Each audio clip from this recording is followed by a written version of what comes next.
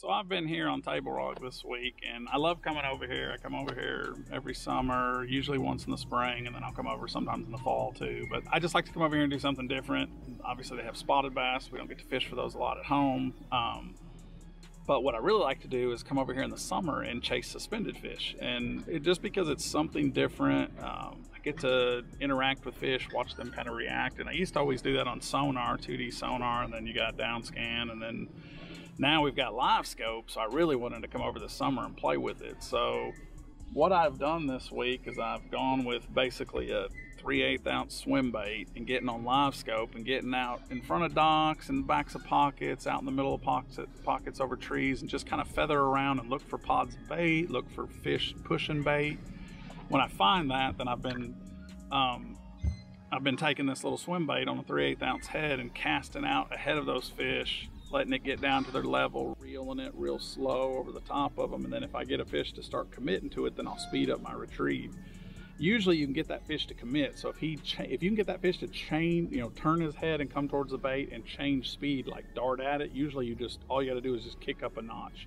Not real fast, just speed up a little bit from what you have been, like you're trying to get away, because I think that's what these fish think. They think that they got these pods of bait fish out here that they're herding around, and they bust a shad off by himself. Because if you've ever seen one come up on the surface in school, that's exactly what he's doing. He's got one shad and he's pinned it to the surface and he's on it until he gets that fish. So I think this little swim bait's the perfect representation on that. So you can get out here on these suspended fish, chase them with your LiveScope, and then you can take the swim bait and cast past where you see them on the screen, let it get down to their level, watch your bait fall, get it to their level, and then start winding over the top of them. I like to keep it over the top of them. I think that's more effective. I've played with a variety of baits this week. This happens to be a 3/8 ounce Scottsboro Tackle Hellfire finesse swim bait head. That's a 3 1/4 inch Exo Swim. That's in the fighter shad color, and it's been a real good combination. That 3/8 ounce head allows me to get down to the fish's level and then also give me speed. So with a 1/4 ounce, I've caught some fish this week with some 1/4 ounce different little swim baits on there. But usually those fish were up higher. With the 1/4 ounce, when you need to get it down there 20-25 foot, you've got to reel it so slow to stay at that level. If you'll get a little swim bait on a bigger head, I've even gone up to a 1/2 ounce head. I took like a 1/2 ounce boxer jig and put a 4-inch swim bait on it and fished closer to the bottom down there in like 30 foot of water. That was a good combination. I've caught a bunch of spotted bass, caught some big largemouth. I was really surprised at the big largemouth I caught suspended out in front of docks on dock cables, herding bait, around brush. But I see those fish up off of the cover, up off of the bottom, and with LiveScope and a little small swim bait, that's kind of become my go-to for suspending fish. I played with several different varieties of swim baits.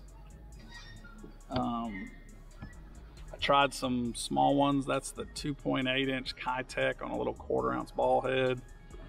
That's the new one that's a new VMC finesse swim bait head, and a 3-inch Largo shad on there. You can see it's been chewed up pretty good. That was good for the fish that were up high in the water column, even those ones that were coming up on the surface in school, and I caught a bunch of fish with that bait. Then of course the 1/4 ounce, 3 1/4 Squadron head and Raid shad. Great combinations. So like I say, these are all just mimicking shad, because that's the thing with these finesse fish, these finesse swim bait fish. That's basically the size of a shad this time of year. It's only going to be 2, 3, 4 inches long at the most, and they're chasing those around. And again, you want to mimic what they're chasing around. Okay, they busted up a school of shad. Now they've got the one bait by itself, and they're gonna, if you can get him to change speed and go after it, and he thinks he can pin it to the surface, he's gonna usually commit to that bait. So I've caught most of my fish this week doing that. I think it's a great technique.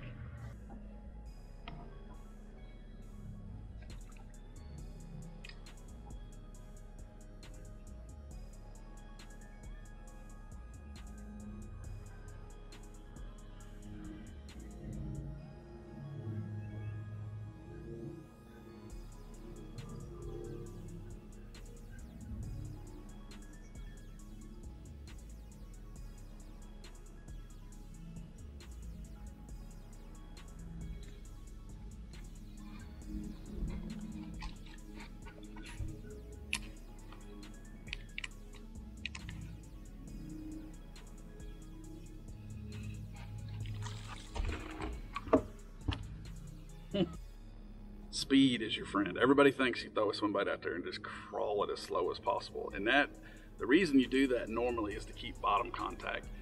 I don't do that when I'm fishing for suspended fish.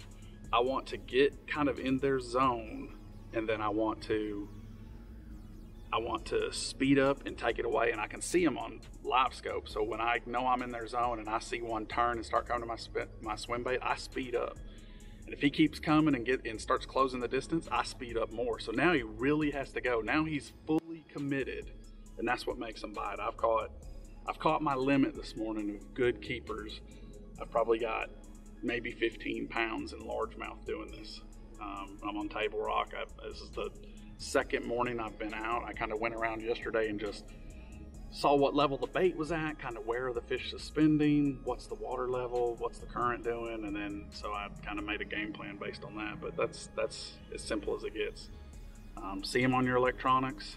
If you see the fish committing to the lure, then speed the lure up and try to you're almost playing keep away with it. Obviously, the further out, the better it is, because if they're too close to the boat, you run out of space and they'll quit chasing. They'll kind of turn off because they see the boat. But that's a nice one. We'll get him back in the water. This is I've got the Shimano SLX DC reel. It's got 12-pound fluorocarbon line on it. Like I said, I've stuck mostly, I've caught some fish on the other size ones too, but I've stuck mostly with the 3 1/4 Exo Swim in the fighter shad color, and a 3/8 ounce. That's a Scottsboro Hellfire finesse head. I like these ball heads that you can screw the swim bait on. About the only thing that'll mess this bait up, now this one got twisted up from a few fish. I actually need to take it off and re-rig it, but they'll grab the tail and pull your tail off, because they can't pull the bait off, but they will pull the tail off the swim bait, and that's for those short strikers. That's what you got to worry about. But yeah, so that's my setup. The rod is, I think this is actually a lighter jig worm rod. It's a 7-1 G Loomis IMX Pro. It's a jig worm rod, but I really like the tip on this.